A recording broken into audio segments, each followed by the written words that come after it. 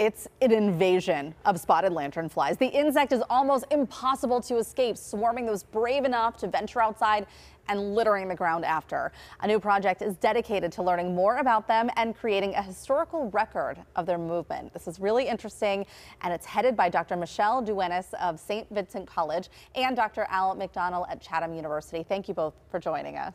And you brought some friends with you. I did, yeah. I brought some living ones and some dead ones for display, just to like show a little demo of the kits that we are mailing out to people if they want to participate in the study.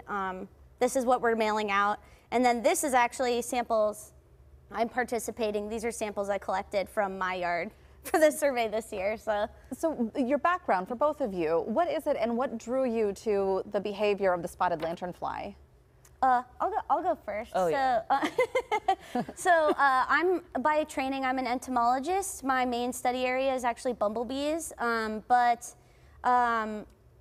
these kind of literally landed in my lap. Yeah, in everybody's lap. Yeah, in everyone's lap, living here in Pittsburgh. And so I had a student that wanted to do a genetics project. Genetics, insects and genetics is my background, and so her name was Claire Mulcahy. She's now graduated, and I was like, well, there's going to be all these bugs. We won't have any hard time finding samples, so let's try that. Yeah. And then we realized through her project, because we solicited people from the public to collect for us, that there was like a really big interest in trying to help contribute to research locally.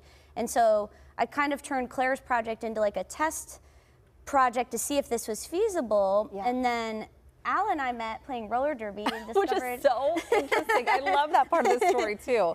So Dr. McDonnell, tell me about your side of this at Chatham University and why you're so interested in them. Well, so I am a biochemist. I am not an entomologist. That is all Michelle.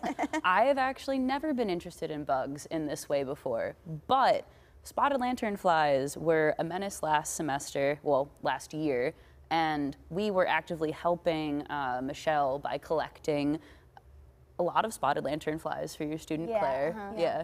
And I have been wanting to create a new biochemistry lab for Chatham that coincides with my class. And one really cool thing about these bugs in particular is that you can do a lot of the biochemical assays that I want to teach my students using the bugs. So tell me what you all have learned so far. Is there anything, I mean, I know this is an ongoing study and research, but have you learned anything yet? So with Claire's project last year that Al's students collected samples for, we found that they are genetically diverse, and they have lots of gene flow and mating with each other. And when we first got the genetic data back, and this was just a really small study, so we're not going to be able to publish it, but we wanted to see what kind of data we could collect from them. And I was like, you know, Claire, I work on endangered species of bumblebees, and this is exactly the kind of genetic diversity you would want to see in something you're trying to conserve, is that they're really genetically diverse and they're mating with each other all the time. All the time. But of course, this isn't something we really want here. So that was one of the things that we found, but we're hoping to do and branch out into more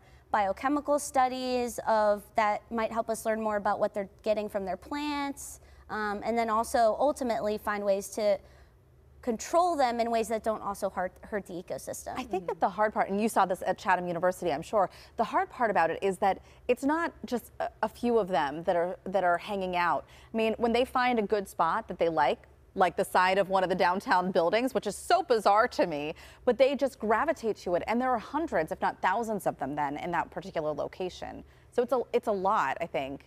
Yeah, and it also means it's really easy to collect them. On your side of things, right? I wanted to bring some live guests on the show today, so I grabbed these before I came here, and then we were walking into the building. I was like, I could have just grabbed them off of the KDK building. It's right here. Because of how plentiful they are, it's why it's perfect for citizen science. Yeah. It's why we're able to get people in the community to help us. And so let's talk about this before we have to wrap here. So this, you mentioned this is what you would send out to people who want to participate. Yes. And what are you supposed to collect live? Yes, so we are asking people to collect them live. Oh, there they go. This is jumping around. Thanks for doing a little dance for us. So we're asking them to collect them live.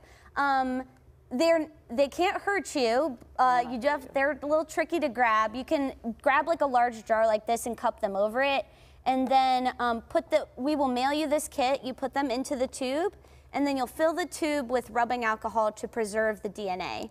And then once you have your 10 males and 10 females, and there's instructions on identifying them in the kit, then we'll have drop-off locations all throughout Westmoreland and Allegheny County where we'll collect the samples. It's fascinating, and I want to have you both back once we have a little bit more information from how the study goes and what you guys are able to find from it.